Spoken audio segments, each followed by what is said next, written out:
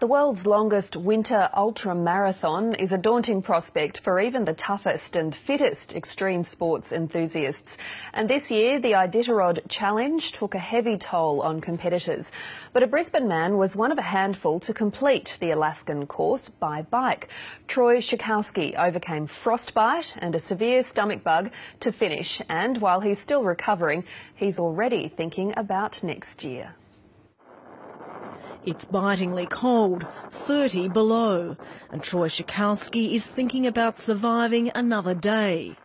Conditions continue to deteriorate. At this point you can see that the trail has pretty much been obliterated by the wind. The Brisbane bike mechanic has 1,600 kilometres of Alaskan backcountry ahead of him. 26 international competitors were taking part in the Iditarod Challenge. Only 6 would finish. In this situation, definitely mental is far more important than physical. Several competitors scratched on day 2. It wasn't just the weather, some fell through ice. It's a very, very frightening thing to happen. As soon as you're in the ice, you've got to get out quick and try and get your clothing dry. Heavy going meant walking the bike or carrying it. This was the winter that I've wanted for many years. But a tummy bug and early-stage frostbite could have ended his dream. He had to drain his blisters and run a wick through them for treatment.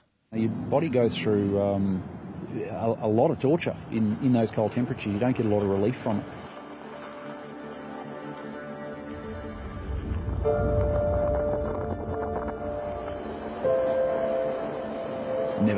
Never lonely. Always welcome for silence. It's the kind of thing that's very, very hard to find nowadays.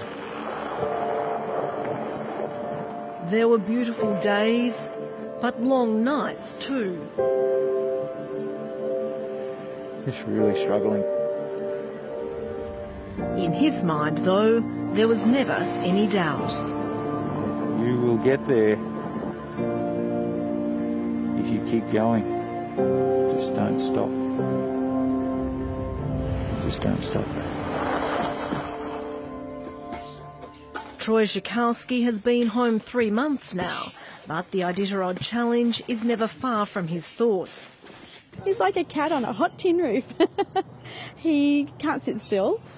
Experts say that's not uncommon for a growing number of people pursuing extreme sports.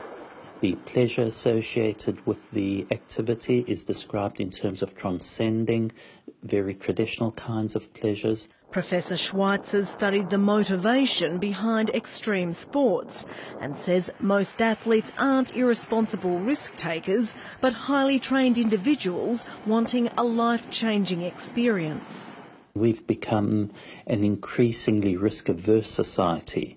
So there are a group of people who still want all the excitement and the experience of engaging in challenges of that magnitude. I feel most relaxed out there in that environment, being totally self-sufficient.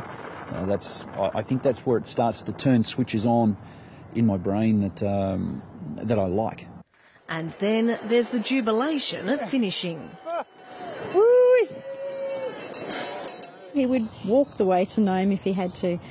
So there was no question about him not finishing. I knew he would always finish. You set out to do something like that, then you've got to see it through. His name is on the list for an even tougher course next year. Leonie, Mellor, ABC News, Brisbane.